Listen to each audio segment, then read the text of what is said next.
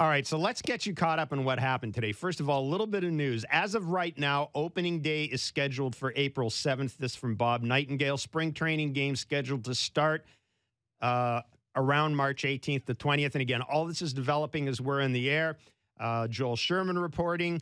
Owners must ratify for there to be a final agreement. And you mentioned that 23 of 30. When that occurs, perhaps as early as today, transactions such as trades and free agency can begin immediately. Players can begin going to spring training as early as tomorrow. So that is where we are. Baseball is back. Opening day will be sometime around April 5th, 6th, or 7th. Pick a date. And players will be going into their spring training facilities tomorrow once the CBA has been voted on by owners. Technically, that means the lockout has been lifted. John Heyman. Think about these numbers for a minute. John Heyman just tweeting out that the players' vote was 26-12 in favor of coming back. So let's explain a little bit of the drama here, and we'll have plenty of time to talk about what this means for the Jays. But let's explain a little bit of the drama we saw today.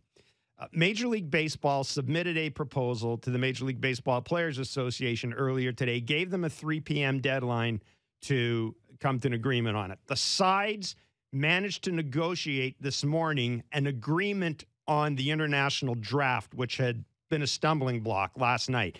They basically punted that. They removed it and they said, we will deal with it. We'll give ourselves a deadline in July. If nothing happens by then, status quo remains in place. They basically removed that impediment from the negotiations. So everybody assumed when we came into the office today that it was just simply a matter of that this was definitely going to get done. Remember how we told you that 5 of 8 players on the executive council of Major League Baseball were Scott Boras clients? Yep. Well, we don't know the breakdown yet, but here is what happened. Very early in the voting process, John Heyman is basically Scott Boras' mouthpiece. And I mean that in a positive way. I would be. If Scott Boras wanted, if Scott Boras, I mean, I'll tell you, I'll put my hand up right now. If Scott Boras wants me to be his mouthpiece, I'll be his mouthpiece. Believe me. John Heyman, I don't know if he was in the room, but John Heyman started reporting that there was a lot of opposition on the executive council to this agreement. Now, we don't know what a lot of opposition means, but the way things are set out, this is how the vote happens. Every team has a player rep. In the case of the Blue Jays, it's Ross Stripling. So you've got 30 player reps, 1 from each team. You've got 8 members of the executive council. And they can be, it doesn't matter what team they're from. The 8 members were Paxton, Lindor, Jason Castro, Garrett Cole, who am I missing, Barker? Scherzer, Zach Britton. God, I'm going to come up one short, and that's just going to frustrate the hell out of me because I came up one short. Anyhow, there was 8 of them. So for this to pass, 20 of 38. There you go. Yep. 20 of 38 team reps and executive council members had to vote in favor of it. So simple majority. They got 26 out of those votes. That means 12 votes, which means even if, just for argument's sake, let's assume that everybody in the executive council voted against it, which we don't know, but let's assume we did. That means 4 other teams voted against it. Yeah. So good news for fans, for all of us. Baseball's back. But Kevin, let's see how the Major League Baseball Players Association spins this, because we've talked about this all along from the very beginning, going back into the 70s. Players have always been concerned that ownership would try to split the union. And we saw in these negotiations the whole thing with the international draft, obviously targeted at the Latino players. And there are some Latino players who think it's a good thing, some Latino players who think it's a bad thing. Mm-hmm. I'm going to ask you, because you've been in, we talked about this, you've been in clubhouses where the player rep gets up and says, guys, we got to talk about stuff. Did you think you'd see the day where you'd get 12 teams, 12 teams/players voting against a CBA? I have to be honest with you, the first time I saw the tweet from Heyman, I thought he was kidding. Now, I know this is not a time to be kidding, but when you're as the or was hacked. Well, that's funny. Pass it. Yeah, never know. It's funny that to be the strongest union in sports, which is what we all thought that baseball was, and every time I was in one of those meetings, the first thing out of the player rep's mouth was, whatever's said here, we have to stick together. That was the main poking at everybody was, whatever you think, we have to always stick together.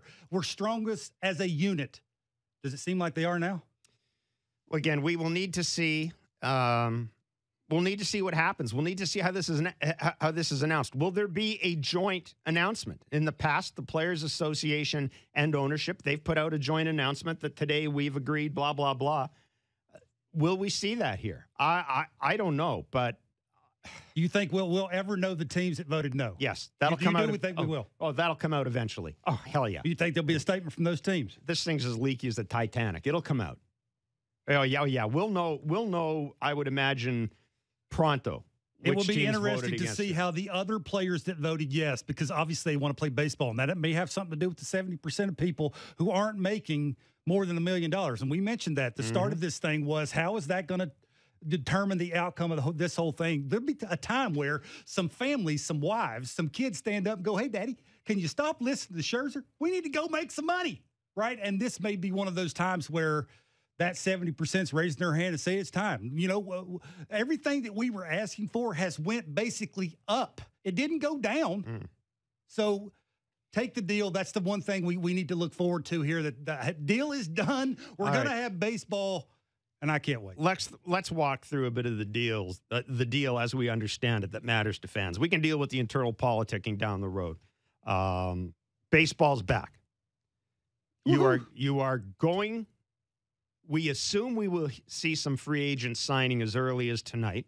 Keep in mind that teams have not been allowed to talk to players or agents. They've not been allowed to have any conversation with their players about anything. I presume they've all gone along with that, although I don't know. I suppose there's nothing preventing somebody from picking up the phone and talking to an agent about how his wife is doing. And, oh, by the way, we've got an extra $212 million hanging around here if that shortstop's still How about Rob sitting around going, okay, you want to do that? I've been lambasted the last couple of months. Right. I wouldn't mind, fining you $250,000 for doing that. Yeah, but the point is, teams have been able to talk to other teams about trades. So there is a chance that you might see some trades out of the gate. Again, players are expected to report tomorrow. So the game will be open for business as soon as the owners ratify. Joel Sherman, just giving you some numbers if you're wondering, there are 300 free agents roughly still looking for work. There's 150-plus arbitration cases. I don't know if we're going to have a Rule 5 draft or not.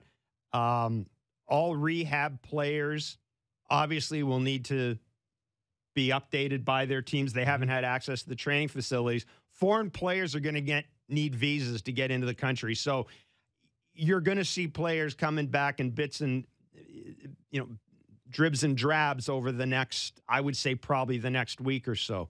It is going to be a madhouse. We also know that, or we believed, according to the last offer, that the playoffs will expand. There will be 12 teams in the playoffs. I'm happy with that. I think 14 is a little much. But if it's 12, that represents a win for the players because ownership wanted 14 playoff teams.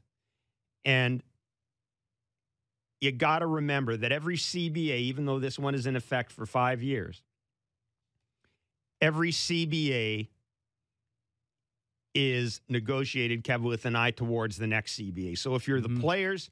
See, we'll get into who won and lost here eventually. I think the players did really well here. They got more money in the minimum.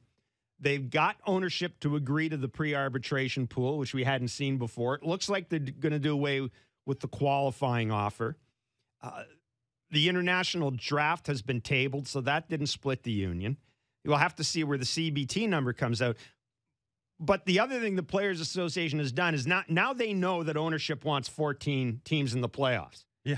They didn't get it. They gave them 12. So the next time the CBA comes along, you've got that carrot there for the owners. You got, hey, you wanted 14 teams. Well, maybe we'll give you those 2 extra playoff teams in return for X. Well, you can see why the owners would want 14 teams, more money in their pocket. But it's a little watered down. You could have a chance of having a couple of losing teams in the playoffs. Do you really want that? Like, it's okay to maybe have one, which is probably what you'll have out of the 6 teams in each league. But do you really want 2? And you would have a chance of doing that if it's 14 teams. I'm okay with 12. I think it causes chaos. That's what you want, right? You know, you have the best records in both leagues. We'll get a bye the first round. I think that's what they're going to do.